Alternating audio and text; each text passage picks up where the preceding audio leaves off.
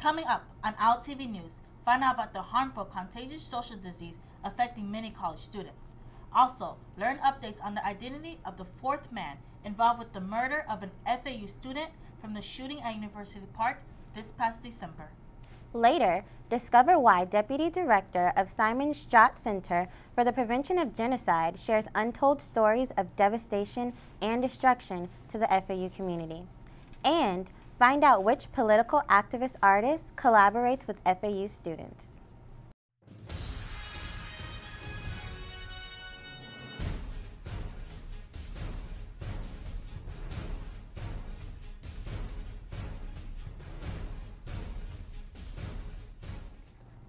Hello everyone, and welcome to OWL TV News.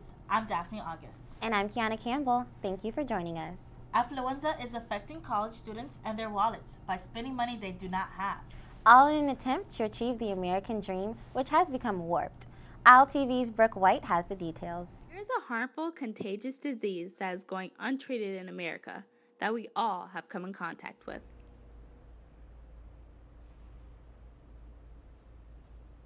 Doctors are calling this virus affluenza, a socially transmitted disease that relies on the pursuit of a lifestyle not everyone can attain. I define wealth as having enough money to be set for life, and you don't have to worry about money anymore. I guess for me, cars though, just in this world, you need money to do things. Just having a lot of money or wealth and succeeding in your job. One of the effects of affluenza is to change our thinking to equate wealth with money and materials. This has caused consumer spending to steadily rise and savings to increasingly decline. One of the main causes of the disease is our daily exposure to advertisements. From billboards to commercials to buses, we can't escape the pressure to buy. But does spending money actually bring us happiness? One FA student gives us her answer. I think happiness consists of sharing your life with someone and having personal relationships with other people and being able to wake up every day with meaning and not just have material things. Sounds like the cure for affluenza isn't inside a mall, but spending quality time with each other. This has been Brooke White reporting with OWL TV News. Thank you, Brooke. It has been 2 months since the shooting at University Park, and the fourth man to be arrested, Adonis Gillis, is to be held without bail in the murder of Nicholas Acosta, an FAU student. Gillis, along with 3 other men, were arrested during the last couple of months since the shooting and had additional charges of burglary on top of first-degree murder and robbery with a firearm, according to the indictment. This country is no stranger to violence and fighting. However, some people forget that the fight still continues in other countries. Which is why the Deputy Director of Simon Skjodt Center for the Prevention of Genocide hosts a lecture to inform Americans about the genocidal crimes against humanity. OWL TV Micah Mora has the details. Staff from Simon Skjodt Center for the Prevention of Genocide recently visited FAU, where they shared documentation of ISIS committing mass atrocities in northern Iraq.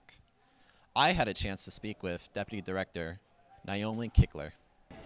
So our hope by hosting this event here at Florida Atlantic University was to be able to shed light on the genocide that was perpetrated in Iraq and that continues to happen. I think it's really important to engage a student audience, but also the broader public in a conversation about what never again should mean, what it should mean for each of us in our individual lives, but also what we expect of our government. I think that there has been a lot of attention on the plight of Christians and of Yazidis. I think that helps to compel international action. I think sometimes, though, we tend to portray these situations in very simplistic terms, or we might overlook certain issues. There's also risks. There was a lot of media attention on the sexual violence that was perpetrated against Yazidi women, up until the point in which journalists were actually covering in a very detailed way how women were being rescued and liberated. And the unintended consequence of revealing that very kind of complicated process of liberating and freeing women was that the Islamic State fighters made it much harder for women to go. There was 60 Minutes that did a documentary, I believe, or Frontline. There was a lot of coverage in newspapers. And the unintended consequence of that is that it's harder now for women to escape. and to be liberated. So, the media, it is at times potentially a double-edged sword. We need to see attention, we need to see more awareness, and the media can help to do that, but it has to do that in a way that doesn't harm local populations on the ground who are facing threats by the Islamic State. FAU students get a wake-up call with new documentation from northern Iraq. Well, I have great-grandparents who survived Holocaust as well, so I think just the fact that they're doing something to help educate the community and spread the word about how important some of these issues are is important. And I didn't realize that there are such big organizations speaking out to help others and to educate the community on these issues. A lot about Iraq. I didn't know a lot of the extent of the things that were happening there. They talk about it a lot on TV, but we don't see graphic images like what he showed tonight. So I think those were very meaningful to help us understand the true extent of the situation there. Definitely the camps there. Just kind of seeing how mass they are and how many people are stuck in these camps and suffering. It's entirely hard for us to imagine because we live in such a privileged country that there's people living in such extreme poverty and conditions that horrendous. The United States Holocaust Memorial Museum offers several ways to support efforts in the prevention of genocide.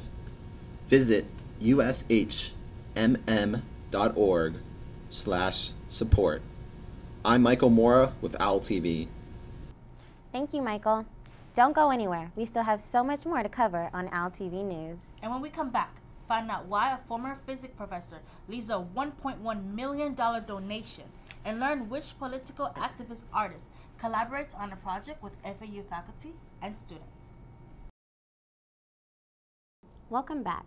FAU's own Dr. Bjorn Lamborn left a $1.1 million donation to establish an eminent scholar chair in theoretical physics. He also left a $100,000 scholarship endowment for undergraduate physics students who are seeking a doctoral degree in theoretical physics. Dr. Lamborn is a former retired professor and chair of the Department of Physics in the College of Science at FAU. At 78 years old, Dr. Lamborn passed away earlier this month. Lamborn was more than a professor. He was instrumental in getting the PhD program in physics at FAU approved in 1988 and oversaw its implementation. Dr. Lamborn will surely be missed, and on behalf of FAU, thank you. FAU Schmidt Gallery opens its door to political activist artist Jay Critchely. Luckily, FAU faculty and students get a chance to collaborate with him. OWL TV's Ashley Oji has the details. FAU Schmidt Gallery gets a visit from political activist Jay Critchely. His most effective artwork is from his corporation, which gives condoms a new patriotic design. I would have to say what's the most meaningful or most that has the most effect would be Old Glory Condom Corporation, my patriotic condom company, which I founded at MIT in 1989. It was a response to the Bush administration and senators and congressmen trying to make it illegal to burn the flag. There had been a Supreme Court decision, Texas versus Johnson, which had said it is a freedom of expression to burn the flag. So at that time, it was 1989, it was also in the throes of the AIDS pandemic, so I thought this is a great opportunity to redefine patriotism, that it's patriotic to protect and save lives. Political activist Jay Critchely is no stranger here at FAU, but this year he collaborates with FAU faculty and students, leaving with them words of wisdom. It was really great because we started talking about a year ago, and then for several months we met every week. I was on the telephone teleporting, and basically it was Desmond Gallant from the theater department, Julie Ward for visual arts, James Cunningham from music, and Rod. And then four of us met every week and developed some ideas based on my book that's being published next year, Uncle Jay. And then I met with Julie Ward's class, and that's where the idea came to actually create the septic theater. I have this underground septic tank that I turned into a theater in my backyard. So the idea with this project was recreating an above-ground circular beehive-shaped space that could be used as a performance space. And so that came out of the collaboration, and also building an outhouse that was with Desmond Gallant and people from the theater department. What advice can you give aspiring artists? Don't listen to what anyone says about your work. Just do it. Whether you're the next Picasso or need to get inspired, check out Jay Critchely Incorporated exhibit. I'm Ashley Oji, now back to the studio. Thank you, Ashley. That was a great opportunity for students to work together and get their hands dirty. And I hope more people come out to support the FAU artists and visit the Schmidt Gallery. Definitely. Well, Owls, thank you, and that's all for today's show. Be sure to like us on Facebook and follow us on Twitter and Instagram.